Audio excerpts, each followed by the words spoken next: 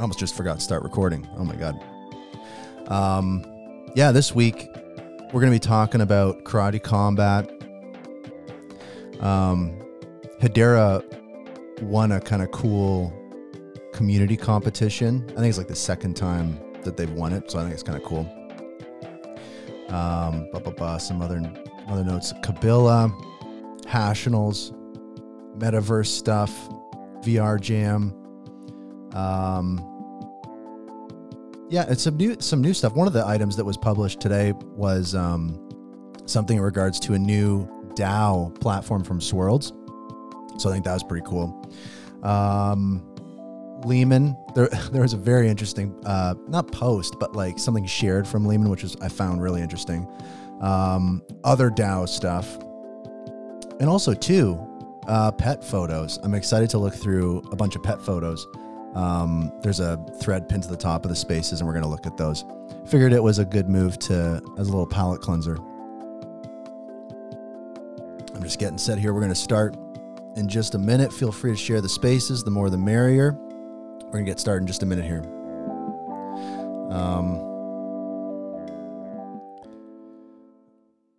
Okay.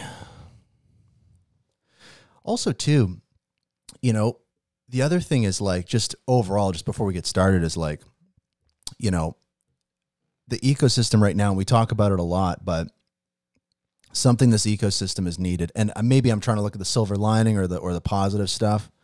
I think that there's been a lot of stuff this week. It's taken a lot of energy. This has been definitely a high bandwidth week in the Hedera ecosystem. But, the good and the bad, I think that it's energy, you can't say that the Hedera ecosystem and community is not, energetic right now. And I think I think that's a good thing. And I think that, most of the troubles and drama and whatever it might be is, I think it's a product of just coming out of a bear market. People are burnt out. People are quite feral. So I think that we're going through a little bit of an adjustment period, I think. We're going to talk about a bunch of it. I think there's some stuff on everyone's mind. But without further ado, let's dive into it, guys.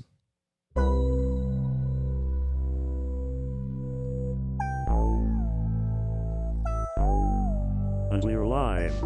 You're listening to the Hashgraph Enthusiast Show. Hosted by Brandon Davenport, aka itsbrandond. Let's go. It is Wednesday, April 10th, noon Eastern, 9 a.m. Pacific, GM. Good afternoon. Good day. Got a lot to talk about.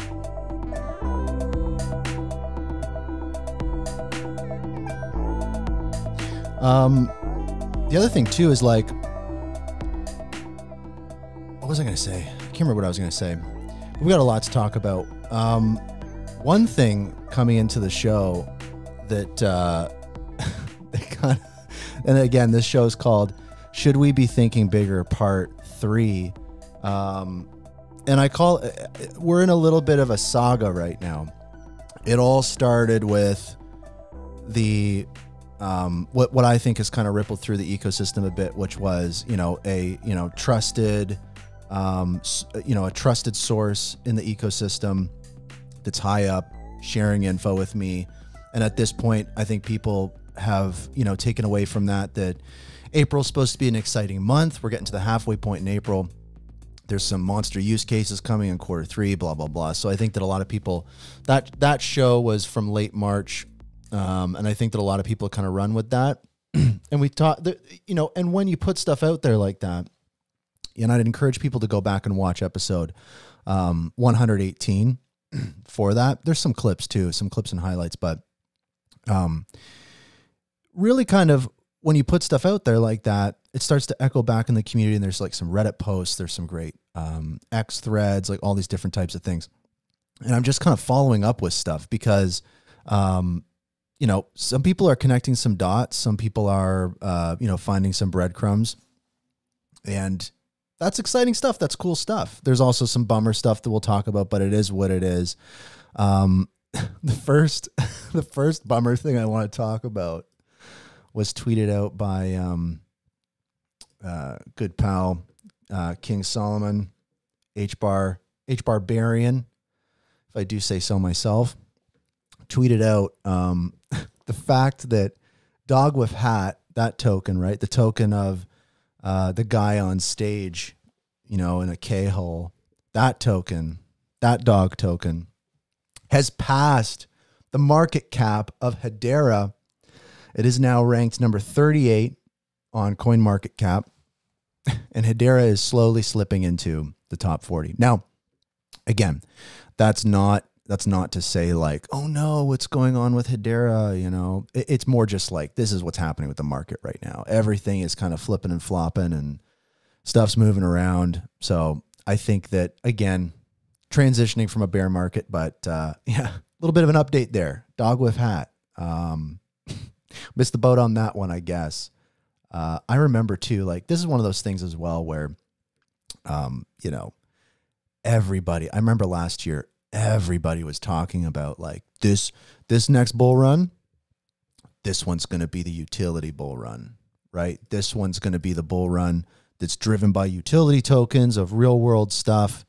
And, you know, I think that right now it's clearly the meta is meme coins, and it's so good. Like, here's one thing is it's so good to see, you know, Hedera really embracing meme coin stuff. I think that if you were to flip back early last year, it was like a lot of higher ups in those organizations were not kind of clued into meme coins or just not on their radar. But I think that the community has done a really good job of highlighting that stuff. And it's just so cool to see like the foundation, Hedera, all that kind of stuff, really kind of embracing that. I think there's learning all around. And I think also too, for a lot of people in the Hedera ecosystem in general, meme coins are kind of a new thing. I mean, DeFi is kind of a new thing.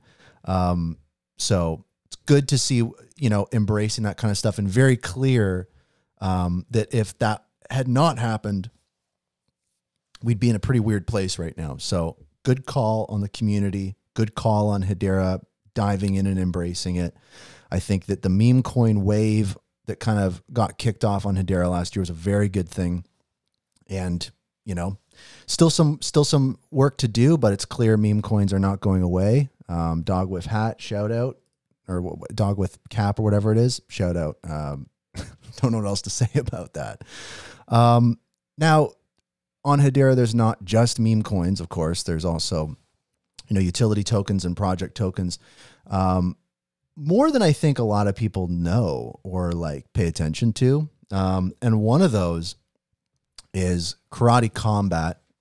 You know, Karate Combat is a project that I've, you know, watched a lot, kind of develop over the last year and a half. And, you know, for me, it's like, personally, it's like, I've never watched UFC. I'm just not into it. It's just not my vibe. I'm not an incredibly athletic, fit person. It's just not my kind of thing. But I mean, you have to be pretty like ignorant to not understand that, you know, sports are really going through a major renaissance right now. And if we talk about, you know, the intersection of DLT and retail and, you know, mass adoption, all that kind of stuff, it's like, this is a vertical where you have to be. It's similar to gaming in Web3, right? I think a lot of people fade gaming in Web3 too. And so Karate Combat has just kind of, you know, really been experiencing a lot of growth, substantial growth, right? Not these kind of vanity metrics, real butts and seats, real fighters. We talked last week about, you know, May from Hashpack is going to be at Karate Combat. And twice now they've had kind of representatives from Karate Combat on the Joe Rogan show. I want to watch this clip just because, again, whether you dig fighting or not, whether you like Joe Rogan or not, what matters is if you're interested in adoption of DLT, more specifically adoption of Hedera as a network for retail, you got to pay attention to this. I'm not saying join the Karate project or invest in the Karate token. What I'm saying is pay attention. Invest your attention in this project is what I'll say. Especially if you're working on your own project. These guys are doing a really good job. Check out this clip from the Joe Rogan show. At the next Karate Combat, Joe Schilling and Luke Rockhold taking in Dubai. That's right. When is that happening? April 20th. Oh shit! Yeah, so that's interesting. So y'all could check Joe me out Schilling's a there. bad man. Yeah. So, that is, for folks watching the video version, and I will be, live streaming this show on YouTube and X in the future. So you will not be just looking at this horrible camera angle. You'll actually see my computer screen, but that's a guy with a Karate Combat shirt talking to Joe Rogan on the Joe Rogan show. Like, if that's not exposure, I don't know what is. And, if we have people like Joe Rogan showing up for fights for Karate Combat, it's like, that's great. Again, who cares what you think about this stuff? I mean, this is a real project doing real stuff. So I dig it. Also, too, this is something I love to see. And I think I have an idea about what unfolded here. But this was really great. So also, too, on the Karate Combat stuff, I got to say shout out HBAR Bull listening right now. I mean, HBAR Bull, I think, has really been one of the early advocates of Karate Combat. And I mean, that's a winner. So I think that watching HBAR Bull's show and stuff like that has been good to keep up with that project. Now, check this out. It is the Ultimate Crypto Tournament. Congratulations to two-time defending champion Hedera. So the official Ultimate Crypto Tournament with 3,800 followers on Twitter, whatever this is a great example of how I think certain marketing and branding opportunities can be overlooked in Web3. I think that a traditional enterprise or organization or business will go like, oh, so there's this, sub 5,000 follower, X account doing some rinky dink, contest between networks, whatever.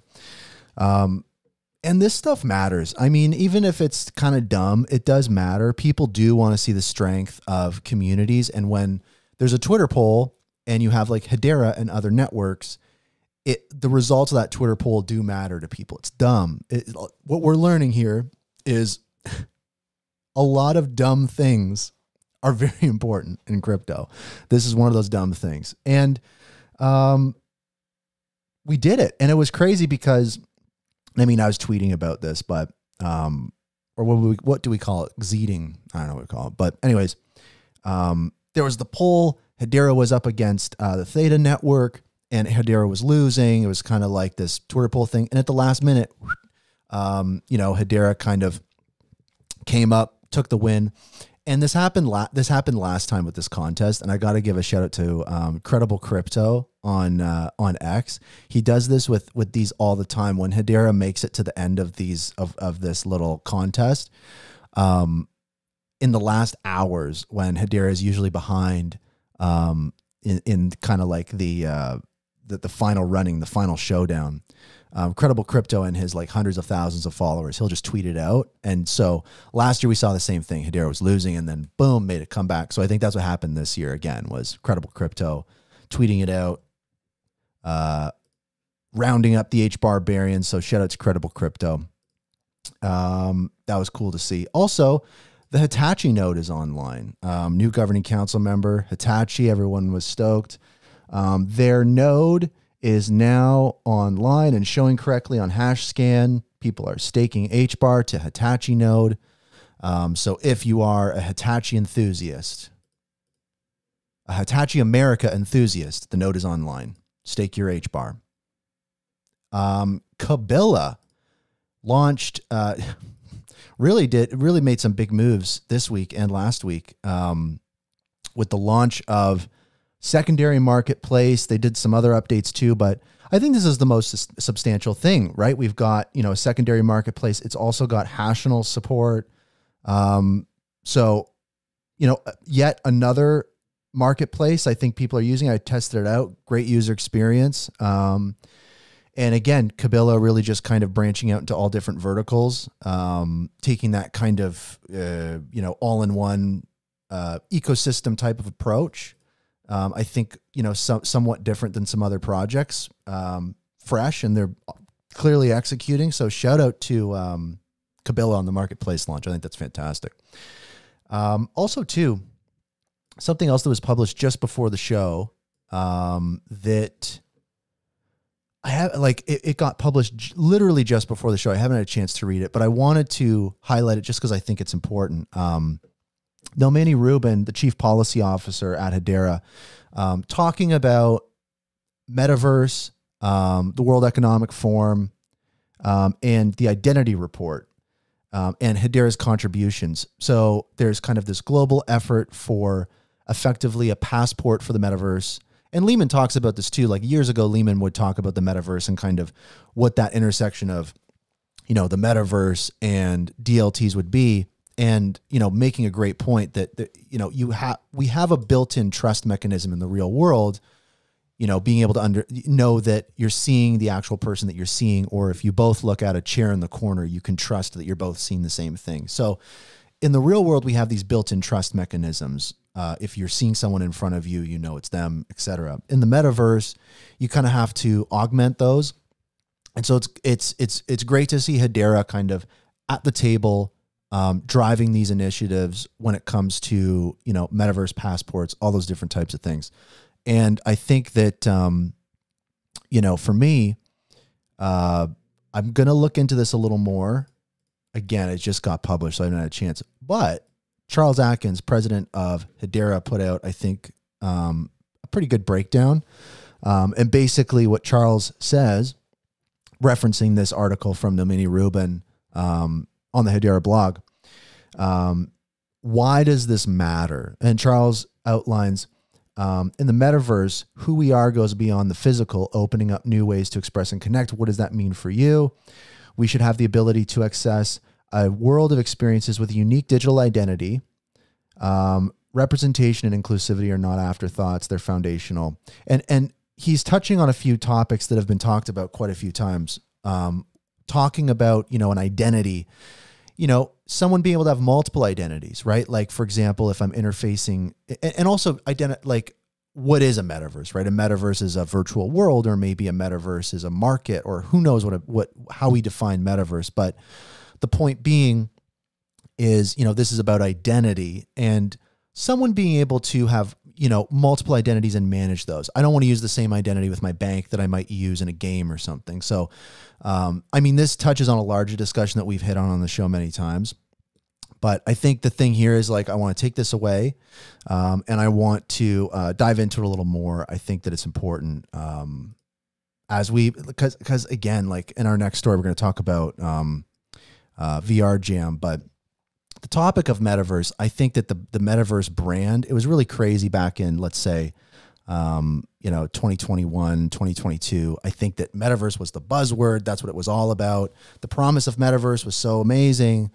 And, you know, I think that it's not that that stuff isn't true. It's just that it's that cycle of technology, right? It's the hype cycle. Like, have you seen any people wearing Vision Pros on your timeline, right? Or have you seen any people with Cybertrucks or whatever? It's like, no, not really. It's like the hype cycle is past.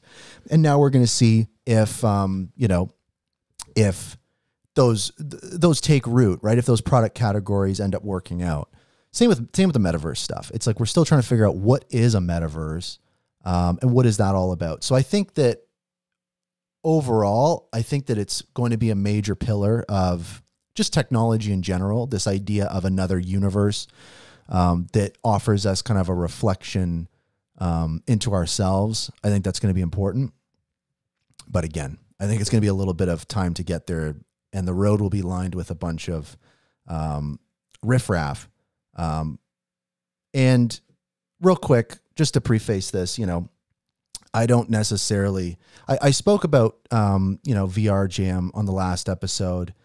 They reached out to me. They want to be on the show. And I mean, you know, I think that, you know, I get reached out to by a lot of different projects, that want to come on the show to, you know, tell a story, or promote a project, or, you know, all sorts of different things. And I think that, you know, I always try to remind myself with this show, something that I try to do is I want, as best I can, to just kind of reflect what's happening in the ecosystem, kind of like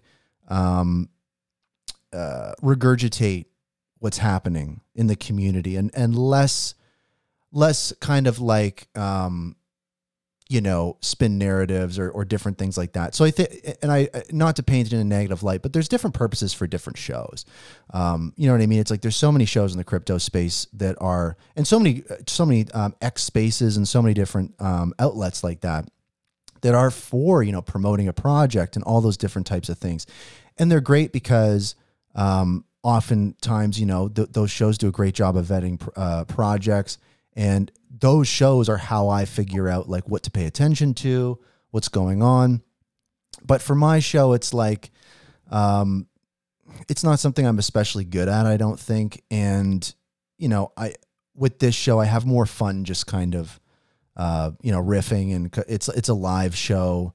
So it doesn't lend itself so much to like prepared stuff. But anyways, I have projects reach out to me all the time.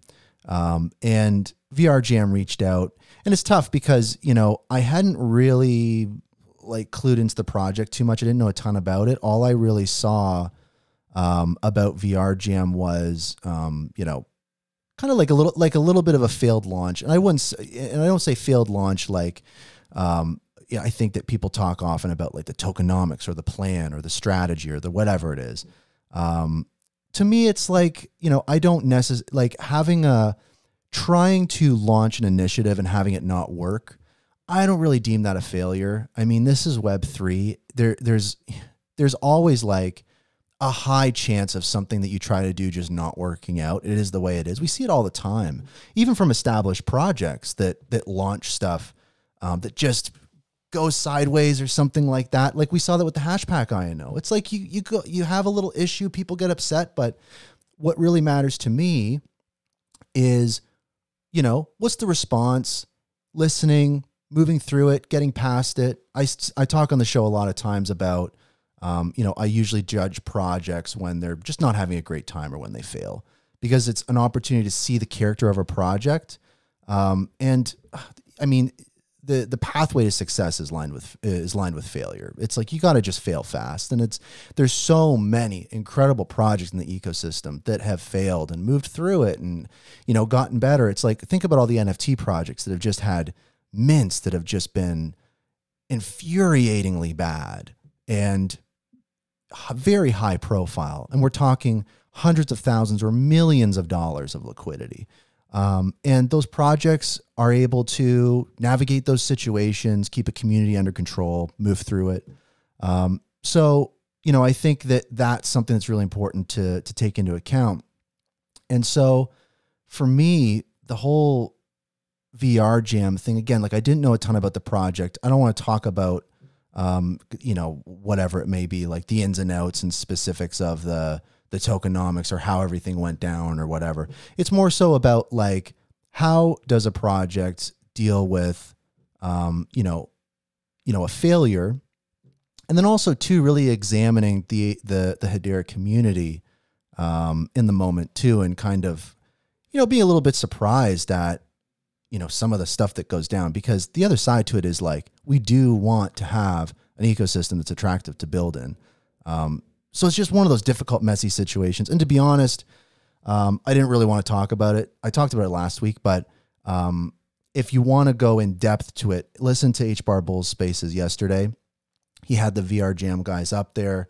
And I think that, you know, to set the stage, what I'll do is I'm just going to play a quick clip from the Spaces and just kind of start there. And then I don't want to, you know, hit on this for too long, but let's just listen to a quick clip to just kind of set the tone and kind of see what can happen with a lack of experience in Web3. This is what people are up in arms about. I don't actually comprehend why there is such vitriol and anger here from so many people. We're talking about such insignificant amounts of money. This is just very minor adjustment padding around the top and bottom price at the beginning, right at the very start. And then after that, just us putting little small amounts of our own money on the market to create an orderly trading environment and to do a little bit of price support. This is exactly what Web3 projects, high quality ones, all over the world do every day of the week. We're very transparent and open about what we do because we believe that's the best way to do business. And perhaps we should be a little bit more cloak and dagger about what we do here. And perhaps we shouldn't have been as open and honest as everybody is as we were. So that was kind of a little bit shocking to me because, you know, on the onset, it's like basically what I was watching was like, okay, here we go.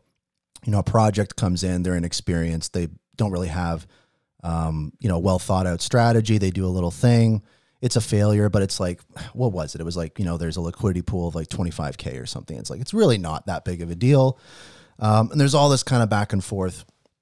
And what I saw started to take place, that I've seen happen so many times in the startup space that that people should probably be familiar with is kind of like this Barbra Streisand effect, right? So the Barbra Streisand effect describes how attempting to hide or censor information can inadvertently cause it to gain more public attention, right? So this originated from a 2003 incident where Streisand sued to remove photos of her home, but the lawsuit increased interest and spread of the images. So it was weird to me when I was like, oh, it's this, misstep from a project, whatever it is.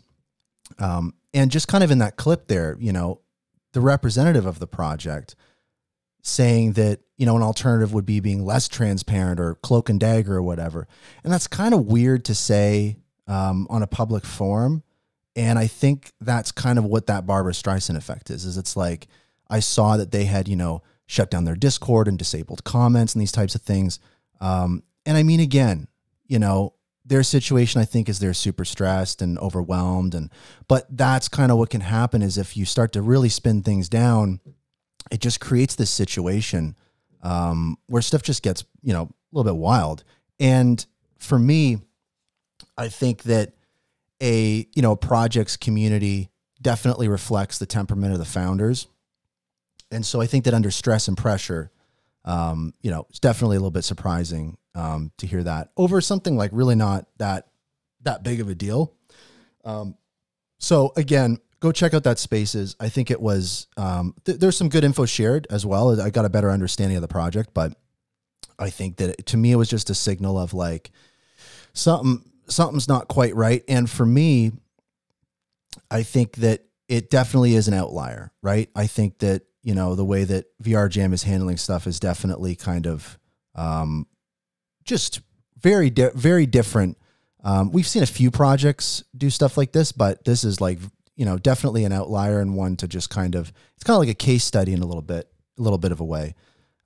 So for me, you know, I think that this is really just a lack of experience, putting profit before customers, not really having a clear value proposition, and just a lack of planning, right? And, you know, I think that, to be honest, many of us are guilty of that in our past, in work, maybe early projects we've had. It comes with the territory, and you kind of have to, you know, take your lumps with it. But I think that in this case, there was just, it felt like there was just an element of like maybe some outside investors or whatever it might be. Maybe it's a little over leveraged, but whatever the case is, I think that, you know, and people say this in the space a lot, but I think it is, you know, it would be a good idea to zoom out a little bit. You know what I mean? I think that really what we're talking about is a pretty small failure from a really kind of tiny project. And for some reason it's kind of feeling outsized. And I think that stuff like this, I think that in this case, it's best to just fade into the background and go back to the drawing board and not necessarily kind of keep forcing, a project like this into the limelight. You know, I think that there's definitely work they got to do. And, you know, I just like, because of the Spaces, you know, hearing kind of what was going down and kind of thinking of it after the fact, I just saw this, like I said, as kind of like a little bit of a case study, a little bit of a learning opportunity for myself. And then maybe kind of passing some of that on. So I think that when it comes to like the VR Jam area or side of things, and kind of speaking to VR Jam, it's kind of like, it really, you know, time to go back to the drawing board. it's, things definitely feel a little bit over leveraged. And we say this to, projects really need to understand that it's important to know the market, right? Especially if you're going to be looking for funding or support directly from the market, and knowing that hedera is a, relatively small market. You know what I mean? There isn't a ton of value to extract. So sometimes with projects, if their only hope or if their only avenue is to, do a mint or a drop or a token airdrop or ICO or whatever it may be for this small community, I think that you really have, and I think in the spaces, the HBAR bull hit this really well, is it's so important to spend that time, that 6 months to a year even of embedding in the community, getting to know people, investing in other projects, those different types of things. And that's the winning strategy that we've seen so many projects do. Now, I think that for me, again, just looking at this kind of like a case study, it is really kind of clear, the manipulative nature of it. When I saw that kind of, again, we'll call it, a failed token launch or whatever. I think what really set people off is like that tweet that came out where they were like, this was an ultra successful token launch. It's like, well, no, it's not. And I think that's where you lost a lot of people. Because again, failure is an opportunity to, really kind of move forward and galvanize your community, and fix the strategy or go back to the drawing board or whatever. And that's how many projects build trust. Again, so many projects have had really bad mints or really bad launches. And it's like, if you can move on from that stuff, that is real strength. And I think the alternative of, attempting to gaslight people is just not helpful. So I think that, again, looking at this as a use case, the lesson there is kind of like, if you mess up, own it, right?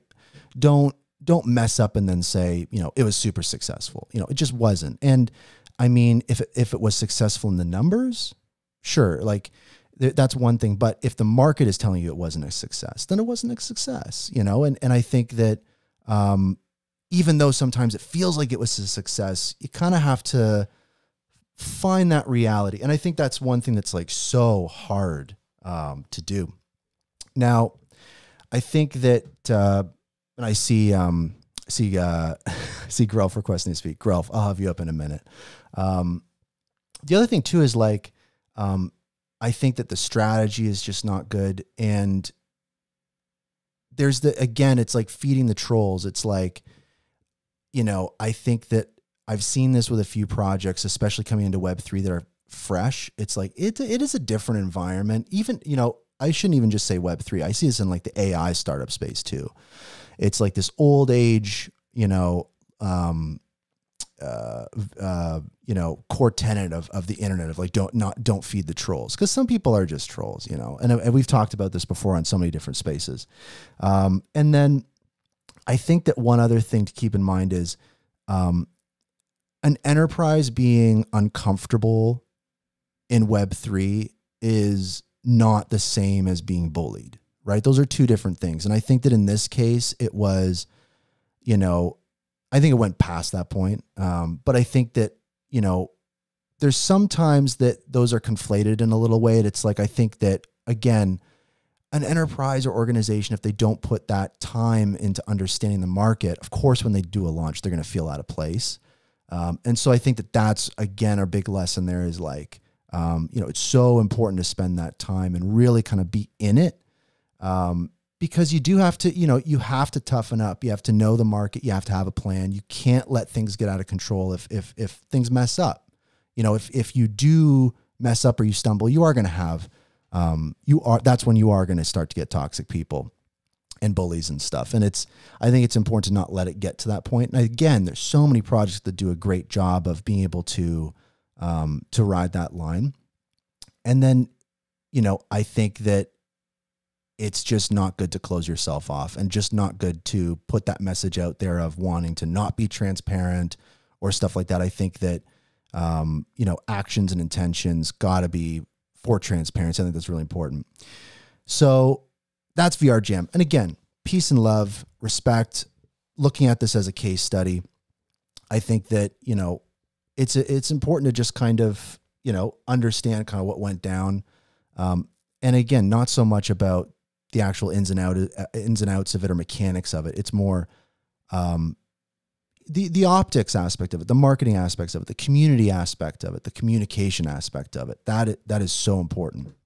Now, again, the other side to this is the HBAR community and the hedera community. And I think that on one hand, I think people are too quick to label criticism or frustration or anger as bullying. I mean, I think that, you know, as a new ecosystem and Web3 kind of still being a bit new, I think across the board, you know, trolls and degens and shit posters and all that kind of stuff, they do play a role in the ecosystem. It's like a little filter. It's not great, but it's a market. This is stuff trying to come to maturity. And that will happen. And I think as it does, folks like that won't play such a big role. But I think that's the nuanced stuff that's really difficult. But I think that what's not nuanced is I think that some of you in the hedera community are legitimately insane. Like, to be honest, there's a few people, these are the truly toxic people. And I think, you know, when a project turns to shit, like annoying flies, you know, you buzz over to pick apart the remains and yell and scream on X. It's like kind of like arriving as things are falling apart. And I think that, you know, somehow seeing a project fail brings joy. And I think that that's where we, you know, I think there's like a line between like goofing on somebody. But I do think that there's a line that gets crossed. And I think we saw that in this instance. And I think that really enjoying seeing projects fail and glomming on like that and really kind of just beating a dead horse, it's just nuts. And I think that folks like that, you represent the worst in Web3 and you represent the worst of the hedera community. And I think you're the ultimate barrier to mass adoption, because let's zoom out even more. Sure, VR Jam messed up. Sure, I think that the founding team is, you know, unhinged in a lot of ways. But we zoom out, what do you see, right? You see a project with, you know, as they say, you know, some major clients and this and that. And you just see what's on the surface and it's just a nightmare. How does that make hedera an attractive place to build, right? It's a barrier, right? And again, I you know, these people, and you know who you are, you know, you create this stench of this loser energy in this ecosystem that other people smell. And that's what I see. I see posts on Twitter from people outside of hedera, and it's like, oh, more drama in hedera, oh, more this and that. And it's like this tiny group of people. It's repulsive, right? You're a small group. You keep getting smaller. I hope you sell your bags and leave. That's all I have to say about that. It's just nuts. I think that, you know, I'll shit on VR Jam all day, but as bad as VR Jam, they do not deserve that at all. Nobody does. And again, talking about a very few people, and it's not just VR Jam, it's every single thing these folks show up, and it just grinds my goddamn gears. And also too, overall, I think we need higher quality projects that attract higher quality people. But that means we've got to be a community deserving of high quality projects. And again, from the outside, it just does not appear this way. Hedera does just not appear as a high quality community. You know, it's just unfortunate because again, it's this group of people. And again, I don't want to identify anybody, and I don't know who all these people are. I just get this sense, and I'm hearing from people of just these, you know, folks going nuts. And also too, please, you know, show some respect to the HBAR Bull. I mean, this guy has been tirelessly dedicated to the community for years. People say stuff like, you know, he works for the HBAR Foundation, there's a conflict of interest and blah, blah, blah. It's like, you know what? Guy needs to pay his bills. I have huge respect for anybody who's made the sacrifices needed to stay full-time in this ecosystem, especially through a bear market. Like that's the best possible outcome we can have is folks like the HBAR Bull, Brandon, being in this ecosystem, being active full time. It's a huge asset. And it's just, again, it's just infuriating to me to kind of see people, you know, dumping on him that way. It's just nuts. And I mean, people like the HBAR Bull, you know, they're the best of this community. That's why people want to build here. And, you know, I disagree with the HBAR Bull on VR Jam. I don't think that, you know, he should have done that Spaces, but I agree with him on 90% of stuff. He's a legend. Like, you have to respect that. So we have to be able to walk and chew gum at the same time. We have to be able to disagree with people and, you know, have debates or whatever.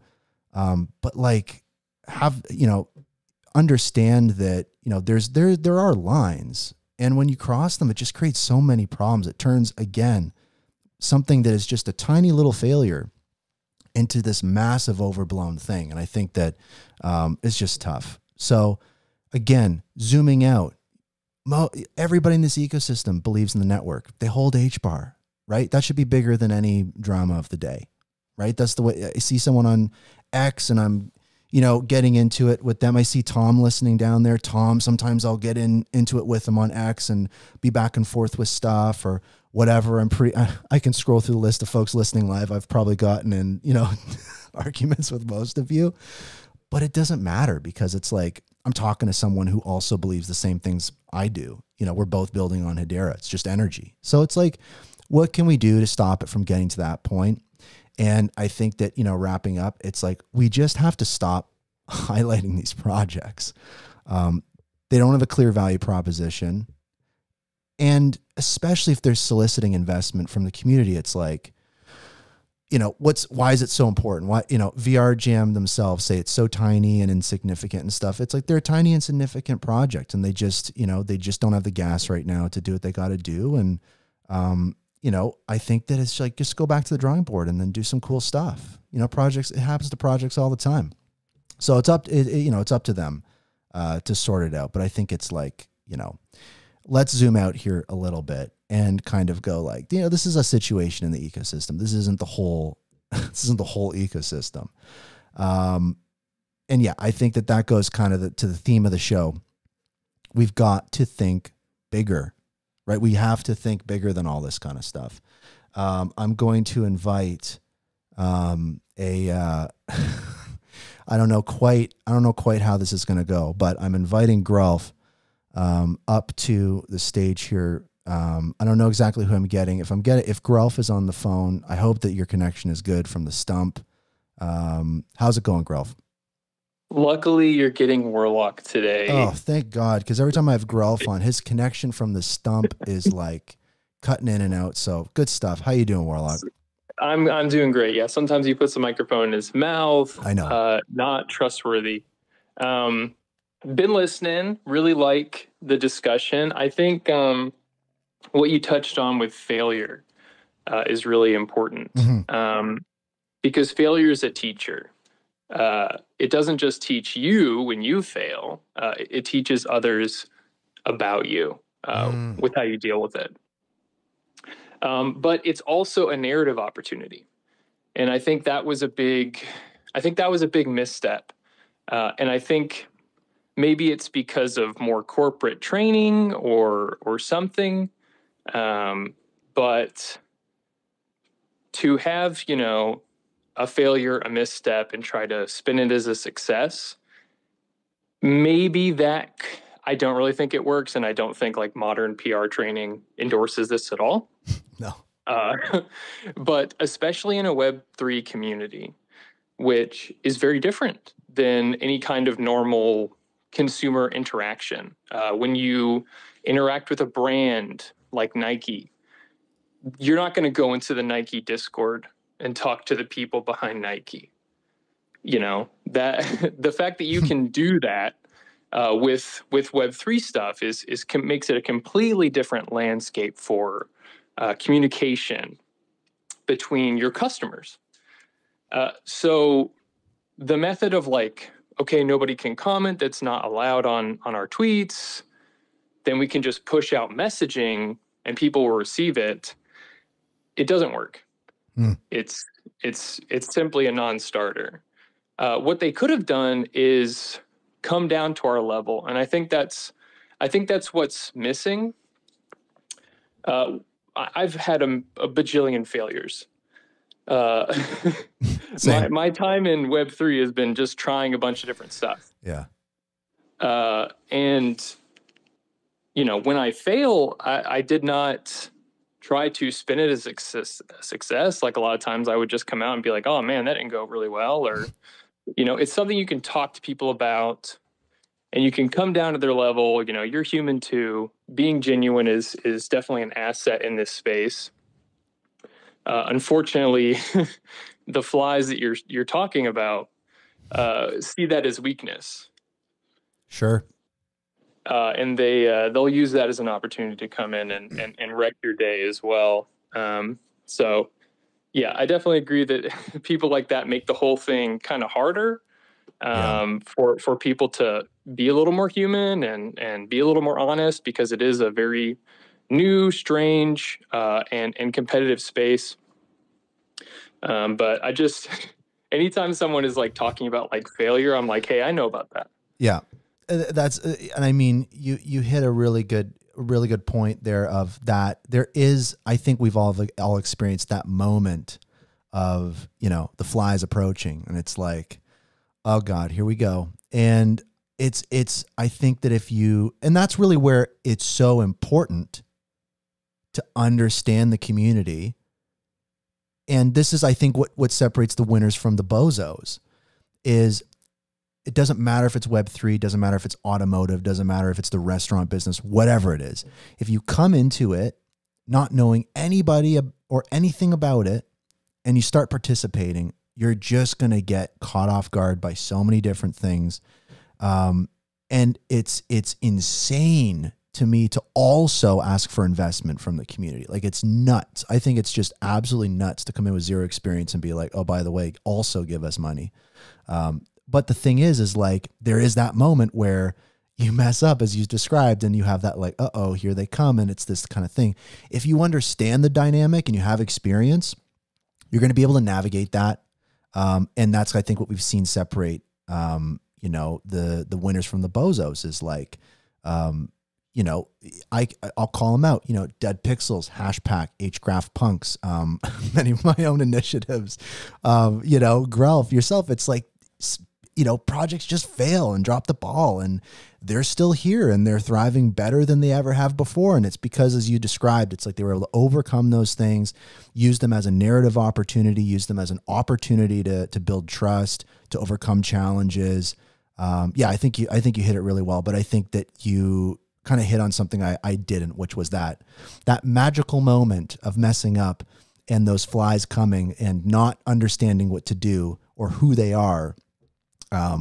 When they get there, and they exist in every single ecosystem, every single, like I'm seeing crazy stuff happening in the AI space, people ripping off each other's websites, people, rugging each other, people like this corporate sabotage. It's a knife fight out there too. So I think if it all comes down to understanding the space you're playing in, you know, and I think that's really what it's all about. So no, appreciate those insights.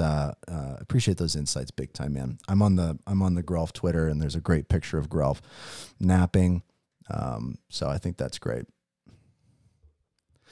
Thanks. Yeah, no, I think that's the big takeaway here. I'm scrolling through the Twitter account. Grelf is napping. He's relaxed. He's moisturized, thriving in his lane. It's good to see. Of course. Yeah. I mean, Grelf started as a big failure. I mean, it was not an overnight success. The first 6 months of Grelf was just, you know, and people are still around from there. Like, they remember. It was a complete failure. The only thing is you just have to keep going. It doesn't take much to just keep going. It doesn't take much to be present. People don't expect me to be cranking out 5 memes a day. They just want to see me around. Yeah. You know, they just want to see me like breathing in the same area they're breathing. Yeah. Like, it doesn't take much, but if you fail and then you disappear, that says something about you. And if like things improve and then you suddenly pop up again, you know, people are right to look at you with criticism. You shouldn't get mad about that, you know? Absolutely. I think another, like, I want to give a different example. And again, I look at the VR Jam stuff as a case study. I always think case studies can either be, you know, successes or failures. It's like, this is a case study of a failure. I think it's important for people to understand lessons learned, lots of value here anyways. But then the other side of it is, if we want to look at a similar example, of, you know, projects that kind of fail and overcome stuff, at a really, you know, high level and high visibility, is the HBAR Foundation. Talk about an organization and project that's come under tons of fire from the community, lots of pressure from, I imagine, all sorts of different angles, overcoming all sorts of different things. And, you know, you own some of those, you own some of those failures, you work towards it. And, you know, we hear that all the time, enterprise moves slow and this and that, but just starting to make moves in the right direction and staying in the game and having that thick skin. It's like, you know, we have that at the highest levels, and we also have that at the, we say you mentioned this too, like, come down to our level. It's like, I also think we have to start thinking about that in those terms of like retail somehow on a lower level. It's like, can we all get on the same level? We got people overcoming stuff. We got people failing. We got people learning. We got all this kind of stuff. I think that's really where the magic happens.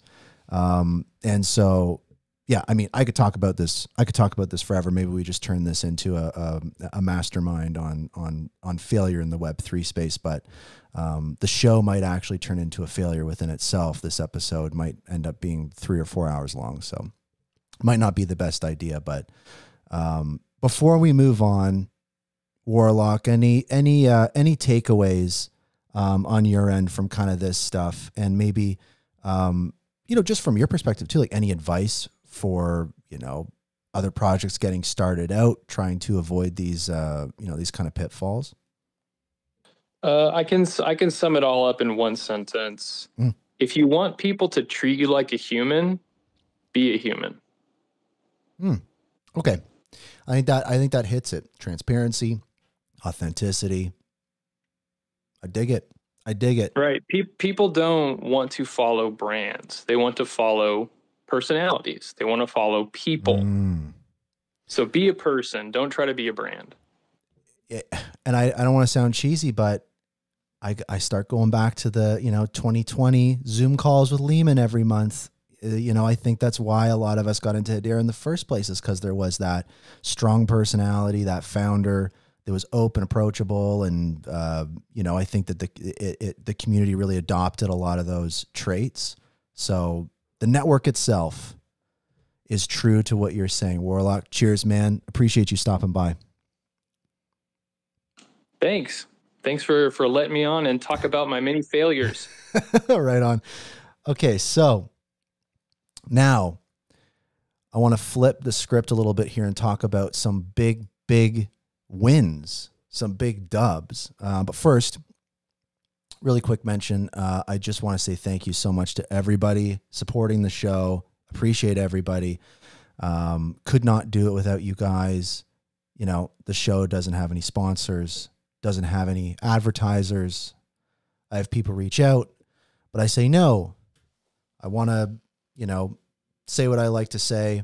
And I can do it because of support from the ecosystem and from people sending HBAR to a wallet. And then I sell that HBAR and buy stuff like this microphone. And I have a bunch of new stuff coming to the show that I'm very, very excited to share soon, but could not do it without you guys. So appreciate it. Now, let's dive into what really matters. Let's dive into the real meta of Web3. Let's dive into what is at the top of everybody's minds in the hedera ecosystem. Pet photos. I posted a thread of pet photos, or of a photo of my pet. And this is what's top of mind for me right now. Unfortunately, for people watching on the Twitter Spaces feed, actually, I don't know. Let me see if I can do this real quick. Hold on. We might have the technology. Can I take we can do this, guys. One sec. We can do this for people watching the video, for people watching the video recording. What I'm doing is a very advanced technique. Give me one sec. Let's just get some hold music going here.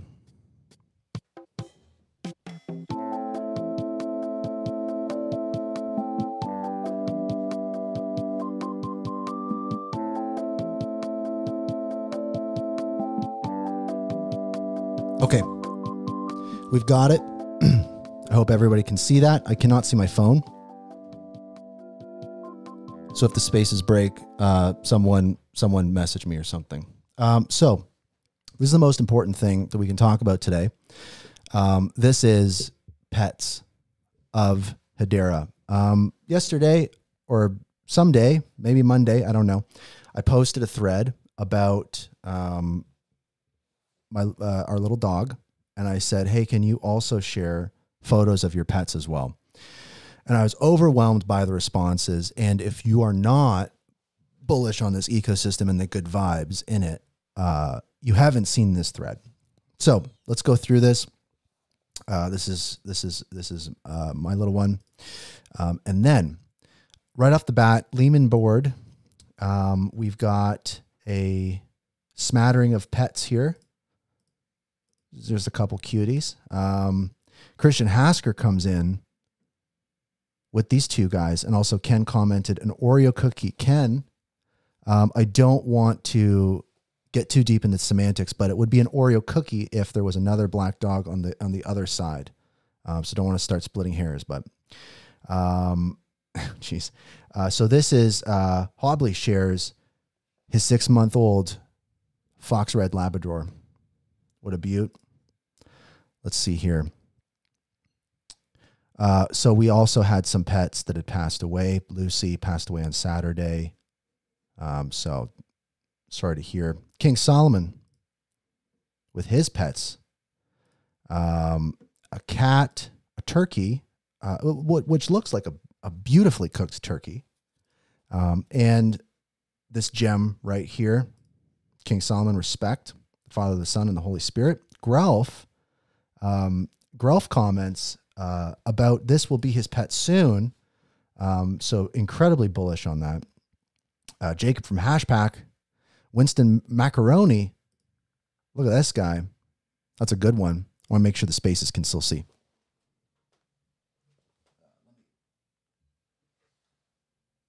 There we go. Got to keep it adjusted. The HBAR car dog. Can this dog drive a car? We don't know. We need to find out.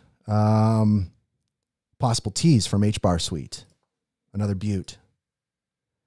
Bonacci, shout out. His little dog was born last weekend. So that's a new pup.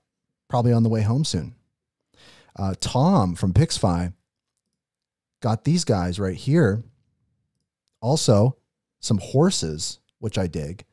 And I'm still waiting. He also mentioned there also is a third dog that is not pictured. So Tom, we're still waiting. If you're still listening, we're still waiting on a photo of the third dog.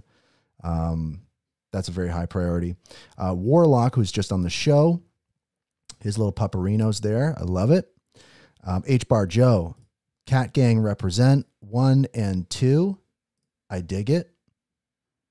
Rebecca, Baby Sammy. Love it. Hedarian Z, an actual legend. Look at this. Look at that. Look at this. Fantastic. Oscar the cat. Another great one. And this is the move right here, right beside the heat vent. That's big brain. Also, too, Tamara also sharing her other dog, Milo, who is still with us, rocking the Hashgraph shirt. I have that shirt, so I dig it. Tony sharing a photo of a lion. This is at a wildlife refuge, so I would say that counts as a pet. Pluto from Hashpack. Just this guy, just this little goober right here. Love it. D shares Sunny the puppy. This is a little tiny one, probably on the way home. Love that. Let's see here. Birdman shares the myth, the man, the legend, Yankee. Cat Gang still representing. I should probably figure out like what the ratio is from cats to dogs in this thread. Also coming in heavy, 4 dogs. Bear, Robin, Roxy, and Boots from Bob Lazar. Don't know if that's the real Bob Lazar, but if you are, shout out. Milo. Now, this is what we call a power stance. This is a very, very strong energy. Incredibly strong energy. Henry, also an incredibly strong energy. Feels like looking right into my soul. We also have Kobe, Chocolate Bernadoodle, Dig It, representing. Also, we've got Tony with his other dogs right here. Not just a lion, guys, also has some dogs. So that's amazing. So Alfa Romeo shares their dog, this good girl right here, just got back from a major surgery on the back legs, but is at home now in a pirate hat, rocking and rolling. I love that. Love to see it. Dogs just absolutely thriving. Also, look at this guy right here, Inca. What a beauty. Also, beautiful scene. That's a cliff or something with the ocean or something in the background. Lord Crypto Mang, my 2 boys. I can confirm those are 2 boys right there. Right here. I thought the username on this real quick was dog. So I thought it was just a dog sharing a picture of itself, but no. This is great too. Ghost is ready for the bull run. Laser eyes. This is the dog with laser eyes. This is not a joke. This is not a drill. This dog is ready for the bull market. Crate is open, unleashed. So we've got some Frenchies here. Fantastic stuff. I love it. Some blankets. Dig that. Coco and Molly. More cats representing Mia, Kyra, and Kiwi. And again, these are all people in the hedera ecosystem. These are HBAR. Boomer, look at this guy. Also got a stuffed dog. This is a dog that also has a dog, but unfortunately passed away in August. But, you know, fantastic to see memory live on in this Twitter thread. Sometimes you just need to buy a bigger couch. This is true. Learned this lesson many times. It's a big boy. Triple threat. This was quite a dynamic one. We got Pupper in the garden. Again, very, very strong stance. Very, very, this is a power move right here. 100%. Also, Luffy, very dynamic individual by the looks of it. There's no context for this. I don't think that any context is needed. Dog in a hammock. It is what it is. Frenchie action here again. Raider, the 7-month-old Frenchie. Love it. Also got a bulldog. English bulldog. Fantastic. Another little pupper here. It keeps going. It keeps going, guys. Look at this right here. Boom. Another. Boom. Molly and Mogi. How beautiful. Corgi. We've got corgis. We got corgis in the ecosystem. Checking in. Look at this. Shanty. Boom.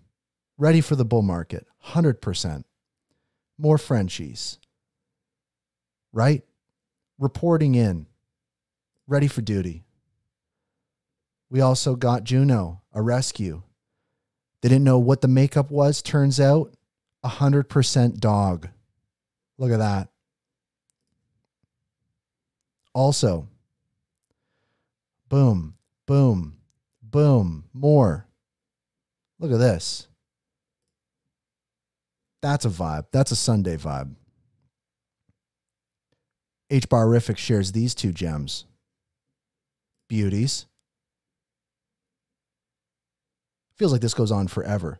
This face right here, this is the face that I make when I discover a new meme coin on Hedera. That's the face right there.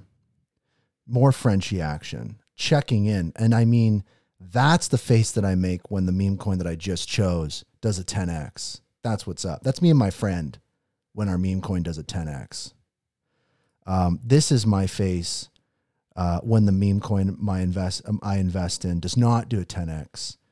That's my face. From Nick, boom, look at this. That's the face that I make when HBAR does a 10x. Completely confused. Rocky and Callie, doggos, more doggos. Look at this, HBAR dogs. This is still in the Twitter thread, just this one Twitter thread, guys. Look at this. Now this right here, this is what it's all about. This is peak for me. Cat in sync. The cat in the sink is doesn't get any better than that. Boom. Another very strong power stance. Donkeys, horses, dogs, turtles. Literally, we got turtles checking in. Like, we got the whole gamut here. We got a whole arc. Boom. Look at this beauty. 15-year-old. Look at that. Cat action checking in. Another power stance. Completely commandeering the baby carrier. Just take over. This is the face that I make when the meme coin that I invest in does an airdrop and I did not associate the new token. That's the face that I make. Boom. We got weenies checking in. Wiener dogs. Everybody's represented here. Everybody. Ham, I think, is watching right now. Shout out.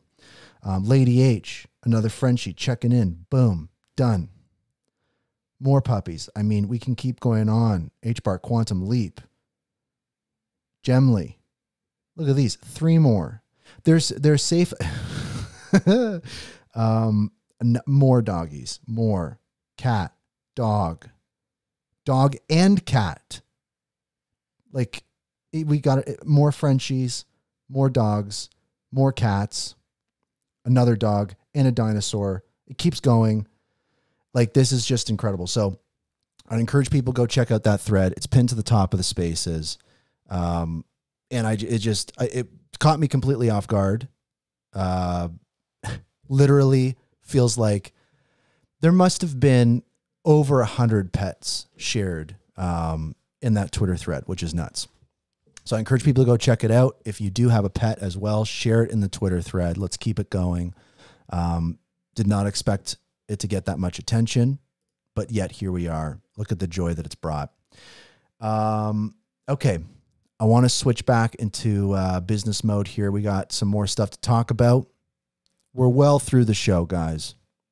Appreciate everyone sticking around. Shout out to, I see Stickbug there, LED, Tom, Paul, Michael's there, Ham's there. We got everybody. We got the crew here. I'm digging it. DAOs. DAOs are really important. Nobody quite knows what to do with them yet. Nobody quite knows what's going on, but we're trying. All we know is that we really need a way for projects and community members to be able to drive those things, right? Have the mechanisms available to, make decisions, set the path, and then more importantly, for projects and communities to be able to incentivize action to make things happen. And what that requires is a DAO platform. And there's a few out there. There's the Creators Galaxy protocol from Galaxy. Turtle Moon also has a voting mechanism. There's the Hashgraph DAO working group that I'm a part of. There's all sorts of cool DAO related stuff happening in Hedera, which is great. But what's the kind of like out of the box, got everything you need, ready to go solution, right? We don't quite have that solution until now. Swirlds announced that they've launched Hash.io DAO. And basically this is a platform, again, from Swirlds, where you can launch your DAO and issue tokens, put up proposals, hold assets like a shared wallet. You have different members. You can have different aspects of the DAO. So this is a platform that is robust enough for projects to tap in and leverage it for governance. whether you already have a token made or whether you need to make a token, this platform kind of just gets you set up. I had a really good demo of this product previously. I want to give a shout out to Ian Holzman at Swirlds Labs, who I think has really been working for a long time on this. You know, that team over there at Swirlds, I think it's, you know, this is a great product, one that's needed. I encourage people to go check it out, play around with it. And again, this was just announced maybe an hour and a half ago. So I haven't had time to actually dive into it and play around with it myself. But I can say that most likely if there's a feature that you need for a DAO platform, this software would probably work for you. And it's kind of a platform, and it's open source, I believe, as well. So you can fork the repo and like build your own stuff. So it's a whole thing. I'd encourage anybody interested in DAOs, especially in Hedera, to kind of like check this out, dive into the source code, mess around with it. Yeah, not too much more to talk about until I have a chance to play around with it. But super cool development in the space. I love to see it. We need more stuff like this. Shout out to Swirlds. I dig it. One of our last stories today that I wanted to just touch on, which is something that I spoke to at the beginning of the show, which was like, you know, episode 118, I was talking about, you know, the insider tips or whatever that was shared with me, talking about different things. And, you know, I've seen the conversation continued elsewhere in the ecosystem. And there was one that was kind of interesting that kind of, you know, attached to the monster use case in Q3. And those are the words that were used by my source. And again, if you want more info on that specific topic, go listen to episode 118. But on the community subreddit, on the Hedera subreddit, you know, obviously someone talking about this, you know, what this could be and some predictions. And, you know, it was mentioned by itsbrandond that there would be a monster use case expected in Q3, blah, blah, blah. So obviously there's some time before we get to Q3 or that, you know, whatever it could be. But myself and people in the community are kind of like, well, what could that be? What would be deemed like a monster use case? And, you know, just to be clear, no information in that regard was shared with me. Nothing in relation to kind of what it could be. So kind of in this, I just was curious about this thread because there's some cool ideas in here about maybe what it could be. And I wanted to highlight this because some of it I just forgot about, like, to be honest, like some of it I just literally forgot about. So we've got Dell's use case that's set to come live. We've got the Coupon Bureau that is obviously making moves. They have a new CEO. Lots of breadcrumbs swirling around there. The most notable development that we talked about on the show recently was the fact that Toshiba's point of sale systems, which are the most used in the world, were or had integrated the 8112 standard. So like there's blockers being removed for the Coupon Bureau use case. Also, it could potentially be Neuron being integrated into the FAA and the UK equivalent. We've seen so many substantial developments with Neuron, which has been great. Also could be drop related. Could be Bank Social. We've seen some big announcements out from Bank Social. Is there a use case for Mondelez? Is there a use case from BitGo? BitGo is very interesting too because a lot of folks don't know BitGo actually runs 6 mirror nodes for Hedera for, I guess, their internal purposes.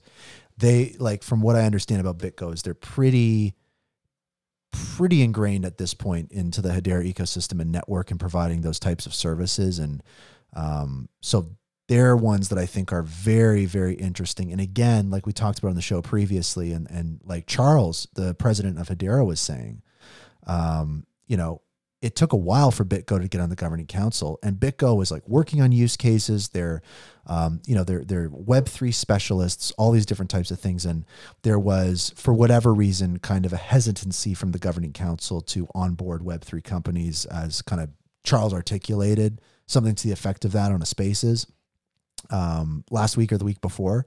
And so kind of, it feels to me like BitGo is like really, you know, raring a BitGo And so I'd expect something if we look at the roadmap or length of time from joining the governing council to launching a use case, I think BitGo would probably be one of the shortest. I think that for other governing council members that join this year, it would be a stretch to say they would be launching a use case in Q3. Like my personal thoughts, like Mondelez, probably not.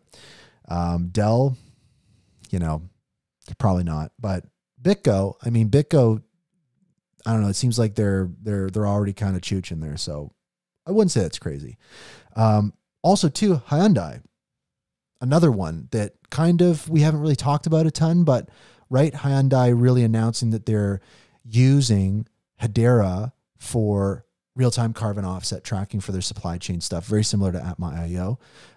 That is very cool. That could potentially be a monster use case, I would say. Also, too, Fresh Supply Co.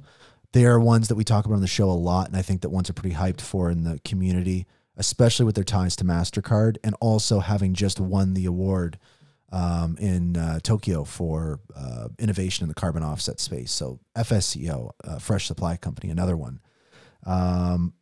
And, having kind of read those, I think there's a little bit more of a discussion on here. I don't know. This stuff's fun.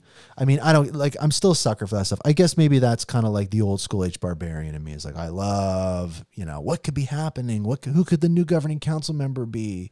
I love doing that stuff. Sometimes I get bummed out when, you kind of do some predictions and kind of whatever. And it's like, there's a bit of a jaded quality sometimes this ecosystem of like, oh, screw those people or oh, that will never happen. It's like, I think that, I've shared enough of my skepticism and, whatever, against like whatever organization it is of the week. But like, I love dreaming up this stuff or like predicting things or whatever. I think it's fun. This brings me to one of our last stories, which is right in line with this. And I wanted to bring it up because I think this, if we talk about maybe what the worst of the community is, we've talked about, these flies in the ecosystem or whatever. But if we want to talk about the best in the community, if we want to talk about thinking big, zooming out, I think the best way to wrap up this kind of like 3-parter on thinking big in this ecosystem is this tweet shared by Zenobia on what day was it? April 4th. So, this was obviously a screenshot that Zenobia shared that Leemon Baird probably sent in Slack in the organization. And this, I think, is just like some of the magic that I really want to see stay in this community, that like just truly out there crazy ideas. So I'm just going to read this because it's nuts, but I love this. And I think this is the kind of stuff we should be blasting out there. This is the founder of this network, co-founder of this network, talking about the most insane, wild, wacky stuff. And I just think that like, this is the kind of energy that will make Hedera very attractive for a lot of people. So Leemon says, I discussed the issues of galactic timekeeping in a video a few years ago. The Hashgraph algorithm works very well to give consensus timestamps that are reasonable, even if the nodes are spread across the galaxy. Those on Earth will use UTC. Those on the moon can use LTC. And those in other star systems can have their own systems. Like, just there, it's like, wait a minute. Wait a minute. What are we talking about? Compared to the other side of the galaxy, we will say their clocks are running slower than ours. And they will say that our clocks are running slower than theirs. And we will disagree on the order of things happening in the universe. And according to special relativity, we're both right. So already, like, I don't even know like a quarter of what he's talking about. But Hashgraph will create a kind of universal clock with a guaranteed universal ordering of everything that happens. It actually overcomes the problems of relativity for a galaxy-wide civilization. Like, that's the kind of stuff that I miss in the space. I think that like this bear market and coming out of it, like I was saying at the top of the show, is just like, man, it's rough. But I really want the community to get back to that headspace of like truly talking about crazy stuff. You know, and I think that I want to give a quick shout out to, you know, the Club HBAR community, in Discord. You know, I think that, you know, you know, there's just, again, I think that there's just a lot of discussions right now that are related to things like, you know, bummer stuff like VR Jam or like whatever it is. And it's like, there are times when the discussions are totally different. And, you know, people are talking about wacky, you know, in this example, like intergalactic timekeeping and all that kind of stuff. It's like, I love that. I think that's really kind of peak hedera for me, is really kind of talking about crazy stuff, really getting deep into it, like very philosophical. I find that this community at its best is very philosophical in that way. I think that's attractive for a lot of people. So I love this. I love more of this. And yeah, shout out to Club HBAR. I think that there's some good discussions like that happening in there. And lots of other great Discord communities, or just communities in general as well. I'd be remiss to say, you know, not say shout out to the Hashgraph enthusiasts community on X. Well over 1,200 members, I think. So that's great to see.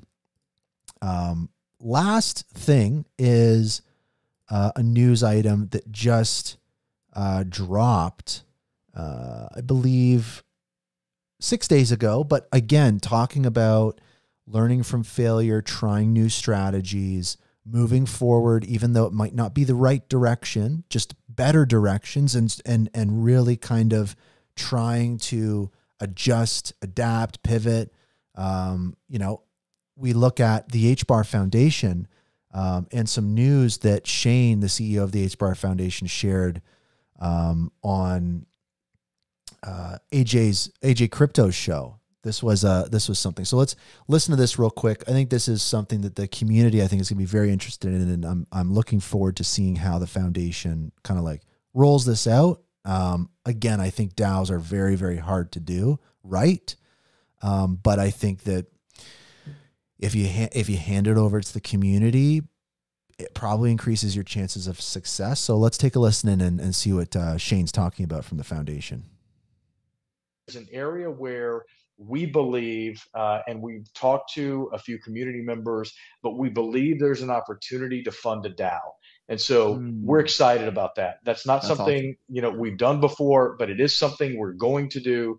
And so, wow, you know, that's a little bit of alpha for your audience that, you know, and I'm sure there are folks that have some ideas, you know, and there's a lot of, you know, contemplation that goes in that, but we want to do the right thing, and we want to, you know, crawl, walk, run, right? So, you know, let's figure out how to do that. We want to certainly, you know, fund that and be a part of it, and make sure that the community feels empowered to make some of the decisions. We're only, on average, over the last 3 years, AJ, we're only 25 people in the foundation. So when you compare us to when you compare us to other chains where they've got, you know, 175 people that have both R&D, right, and then they've also got grant giving, and they've got, you know, the network management, we're not a ton of people. And so to do what we've done, build some of the processes we've done, surely we've missed some, but, you know, we've tried to be capital efficient and not over hiring, and try to focus on the things that are going to add value to the network. We believe the partnership with the community is going to be key to the next phases of growth. And like, that's a good example too of like really taking that opposite approach and going like, let's get closer, you know, let's start giving the community more power, this and that. So again, I think it's less about like the actual objective and the intent behind the objective. It's like, the intent here is to give more resources and control to the community. Great. So let's figure out what that looks like. And I think that the wrong way to approach that would be to kind of workshop something internally. And I think that a fresh approach is kind of just randomly throwing it out there. So I dig it. I like it. I think that, you know, just throwing stuff out there and letting the community be a part of it is, you know, it's good stuff. And it's going to be very interesting to see how that unfolds and what it maybe looks like. I don't like, maybe, you know, we talk about, you know, the Hash.io DAO platform launched by Swirlds. There's also like the Creators Galaxy protocol. So like the tools are there to make something like that happen. So then the next question is like, What does funding look like? What does the structure look like? All these different types of things. And it's exciting because, like, what does a fully fledged DAO look like on Hedera? I think that DAOs are so attractive in the Web3 space. Everybody's trying to do it and largely, I think, failing. And I think that there's a chance here to really do something cool, whether it's the HBAR Foundation or whether it's any of the other initiatives. Like, I know that there's, you know, the Hello Future DAO, and there's also other groups wanting to start a DAO. There's there's a few other ones too. There's Hashnals is going to be doing a DAO. Like, there's all these things are coming out of the woodwork. The tooling is starting to come there. The funding is you know, will soon follow. And it's very interesting. I think that this is Hedera's chance to try at the DAO thing, and let's see what happens. Because it's a little bit different, right? It's not the same as DeFi, for example, where every network is very much ahead and Hedera is playing catch up. With DAO kind of stuff, it's like everybody's still in a very kind of infant phase. And sure, there are a lot of very well established DAOs, but they have, you know, there's all sorts of different problems that do come along with the technology. Like, for example, it can be very, very, very expensive to do votes. It can be very, very slow to do votes. A great example is with Bank Social, with their DAO on another chain, is because votes are so expensive to do, they do what's called a temperature check vote, which is basically just like, maybe like, you know, you could think of it as like a Google form poll or something, to even figure out if it's worth doing the vote at all before spending the money to do it. And so I just think that here's a real opportunity. And I think that if there was a time for this community to just cut the shit, get together, make some stuff happen, it is now. I think it's time. It's time, guys. It's time. And I'm feeling super bullish on these projects. Like, I'm looking around. I'm going on Saucer Swap. I'm going on CentX marketplaces. I'm checking all this stuff out. I'm popping into Discords. And what I'm seeing is everybody's level of polish is increasing. All these projects that have been around for years are doubling down on things that work. There's maturing happening in the retail space. There's obviously stuff happening in the enterprise space. I know that it's very easy to be jaded or be pessimistic or critical or fearful. And I know that there's so many different problems in this ecosystem and so many different problems with projects and all these different types of stuff.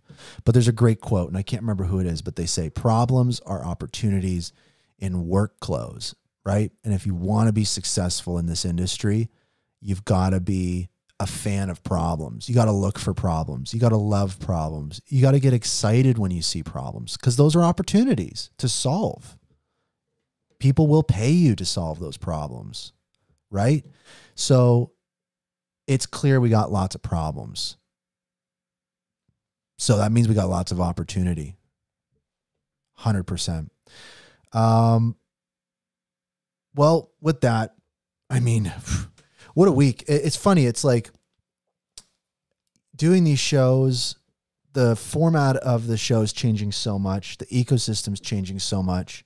I'm honestly really excited. I think that, you know, things are just feeling a little more open, a little more candid, or a little more candid. I don't know how to describe it. There's just something's changing. Something that my overall sense is positive, and excited, because it's like I said, good or bad, there's energy here. The one thing you cannot say about this ecosystem right now is that it's quiet, right? Is that it's not energetic, or that it's not grabbing attention. It's like we can debate on the type of attention it's grabbing or whatever, but I go back a few years.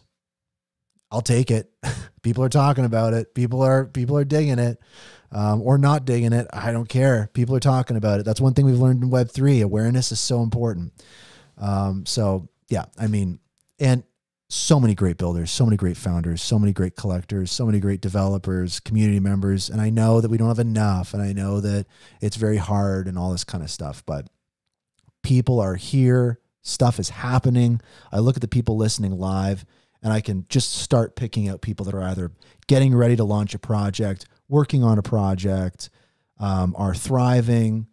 Is just good to see. Meme coins, utility coins, enterprise, retail, whatever it is. It's like the, you know, Charles, the president of Hedera, right? It's like he says, it's like you're working top down, enterprise, working bottom up, retail, meet in the middle. The common theme here is like, can we, you know, get to that shared world vision that Leemon has? Can we all get on the same page? Can we not feel so separated? I see good things, and I see opportunities to learn. I see problems to solve. It's a dynamic spot. I'm not leaving. I can't yell. My wife's sleeping, but I would do the Wolf of Wall Street, Leonardo DiCaprio yell right now. But anyways, good stuff. Key takeaways today. And again, a huge shout out for Warlock for coming up to chat. I would say key takeaways here are just double down on winners. Again, we're coming out of a bear market. People are spread a little thin, and there are some gems and straight up winners in this space. And now's the time to double down on those folks, because, you know, we got to supercharge this ecosystem, and we don't have time to spend pushing products or projects that just don't got the juice. Right? What do they bring to the ecosystem? What value are they bringing? You know, it's like we don't have time. There's so much great stuff out there, and so many great people out there that are just killing it. Double down, triple down, quadruple down, because that starts an energy. Because we just need more as well. You know, we need more bridges, we need more liquidity, we need more of this, more of that, more of that. But I think it just starts with getting focused, doubling down on good stuff. There's so much good stuff out there in the ecosystem. Check in on projects. If you got a project that you know that's been in here for a while, check in on them. What's going on? What's new? You know, because it's really unfortunate to see projects that have been here for a long time fall off. You know, so what can we do to, you know, not have that happen? The bull market's almost here. It would suck to have someone drop off right now. So let's stick together. Let's focus on value. And don't worry about those flies out there. Don't worry about those folks out there. They're going to dwindle in numbers. We will defeat you. We will defeat you. And with that, appreciate everybody. This has been a very, very interesting, enlightening episode. We're going to have some fresh vibes with the show. I'm looking forward to some stuff. It's going to be very good. Also appreciate everyone sharing the pet photos. I think we all needed that. Share your pet photos. The thread's pinned to the top. It's the most important thing happening right now, to be honest. And with that, hello, future. Goodbye, past. Take care, everybody. Positive vibes only. Let's go.